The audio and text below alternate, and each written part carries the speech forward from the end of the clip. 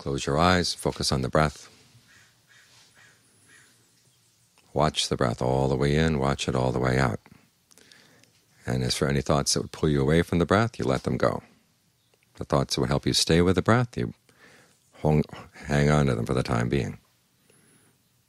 This way you can develop a path. If you let go too fast, the path doesn't have a chance to develop. This is why the Buddha said discernment is a very important part of the practice. Seeing what it is that you're carrying around that you don't need to carry around, you let it go. But there's some things you do have to hold on to. So you learn how to distinguish the difference. For example, right now as you're meditating on the breath, anything that's going to pull you away, just let it go, let it go. But hold on tight to the breath.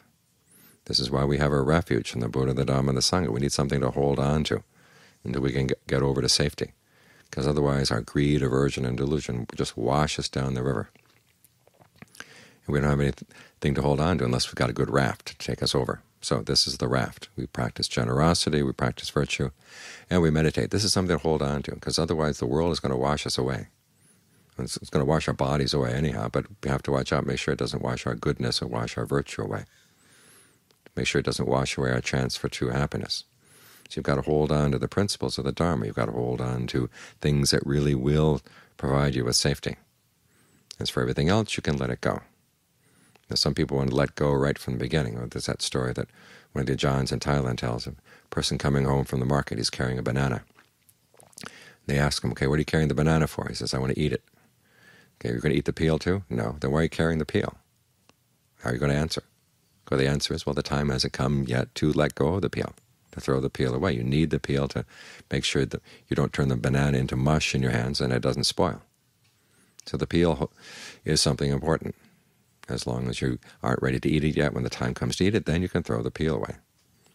It's the same with our practice. There will come a time where you don't need the path anymore, but as long as you need it, you have to hold on. As for anything else, just think of it as unnecessary baggage. Another way of thinking of this is going on a camping trip. When you go on a camping trip, you don't want to take too much, because then you just weigh down. You can't walk very far. But if you take too little, you starve. So you have to figure out what can you take.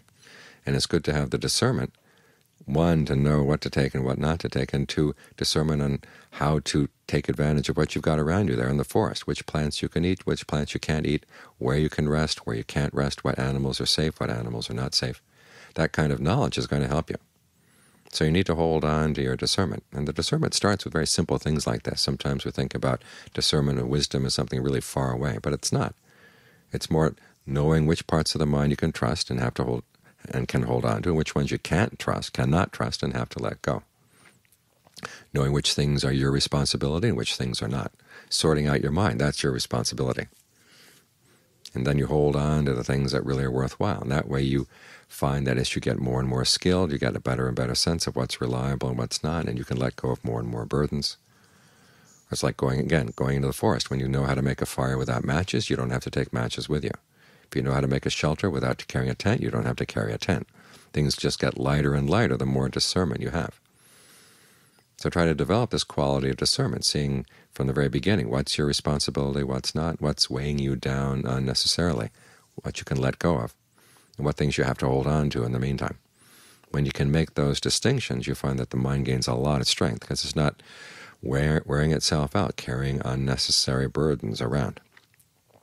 So try to develop this quality of discernment. You find that the mind will get stronger and stronger. When it's stronger like this, then it's more able to do the right thing, say the right thing, think the right thing. It's not feeling so victimized. It's not feeling so weighed down. It's not wearing itself out unnecessarily. This is how discernment gives us strength.